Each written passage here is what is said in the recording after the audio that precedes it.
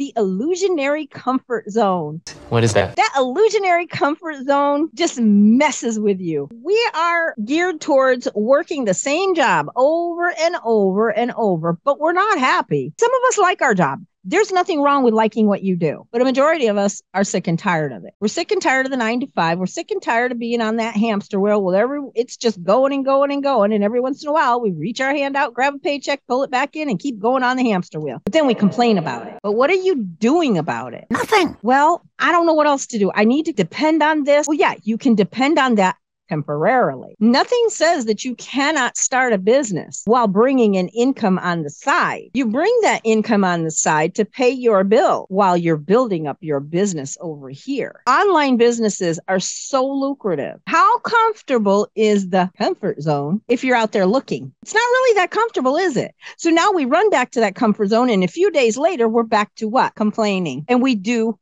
nothing. And you're looking and you find great opportunities. And every time you do, you run back to that comfort zone. You think, oh, finances, oh, this, oh, I don't know if I can. You know what? Nobody wants to be around that. And that's the basic question. What do you want to do? Figure out what it is you want to do it and do it. It's like being at the edge. You got a little bungee cord on there and you're at the edge and you just stand there and stare. Oh, what are you going to do?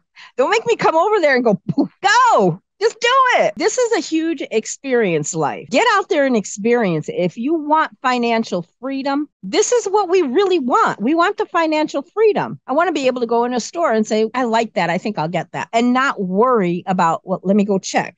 Does that mean I'm eating tuna fish for 2 weeks? This is the part where we're trying to break away from. We can still keep our job in the beginning.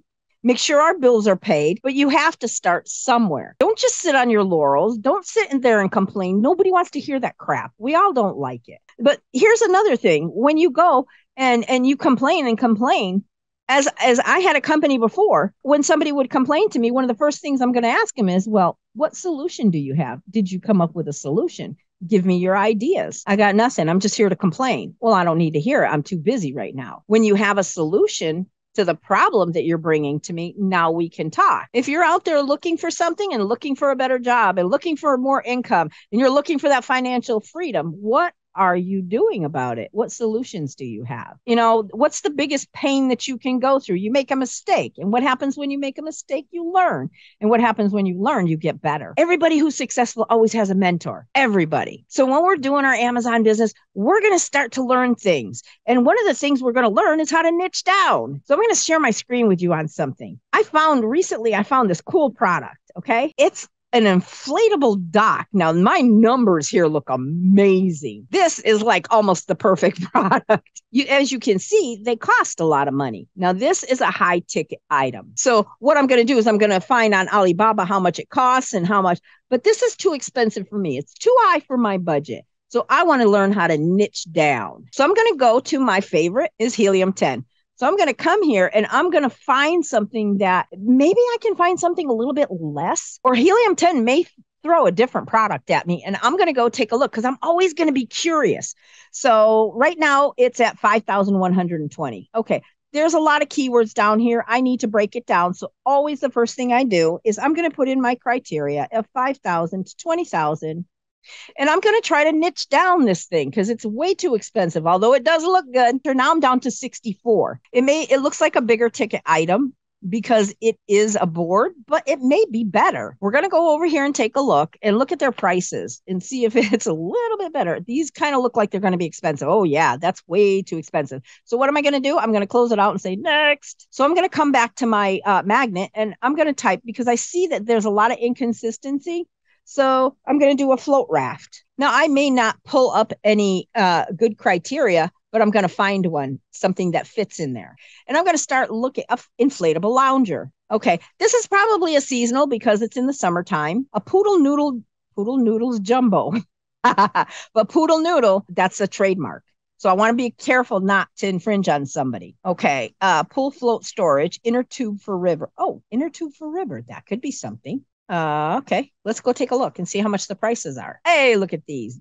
Yeah, I've got $30. These are pretty cool. I like these. That's pretty cool. So now I went from an inflatable dock down to a river tube. And some of these are really cool. I like the fact that it has this little backing in it, and it's pretty cool. Now, obviously, River Run is a brand name, but these are generic things. These are generic tubes that you can use. Look, other people have different names on it. They've branded it themselves.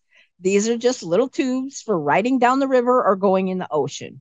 So this is how we niche down from the bigger products, more expensive, to working within our budget, bringing it down a little bit lower, and then we can find better prices. To start off with, we want to x-ray our product. We want to take a deep dive into it. We want to see what the numbers look like.